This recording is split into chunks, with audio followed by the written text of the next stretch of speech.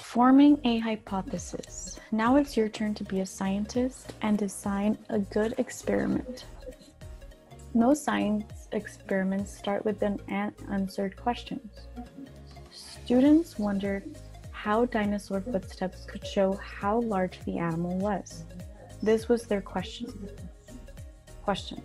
Does the length of your leg affect the distance between your footsteps? The students turned the question into a statement that can be tested. This is called a hypothesis. A hypothesis is an if-then statement. So here they have. If the leg is longer, then the distance between the footsteps will be greater.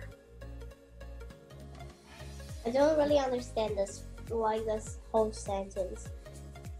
Okay, so go ahead and read it, and then we'll talk about it. So, most sciences experiments start with up here. Now. Yes. Okay, now it's your turn to be a scientist and design a good experiment. Most scientists experiment with a start off an unanswered question. A student wondered how dinosaur footprints could show how large the animal was. This was their question. Does the length of your leg affect the distance between your footsteps? The student turned the question into a statement that is if-then statement. If the leg is longer, then the distance between the footsteps will be greater. Okay, so let's talk about this. So we know that in the scientific method, you first start with a question, right? Yep. So let's take your example about the pillow with your grandpa. So your question was, why was my grandpa's pillow on that side of the bed, right?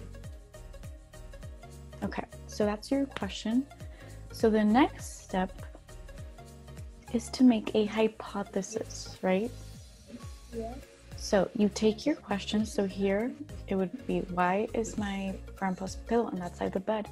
And you're going to take that question and make it into a sentence. So that means that you have to change the words so that it's not a question anymore, but you're still kind of talking about the same thing. But you need to include the word if, and you need to include the word then.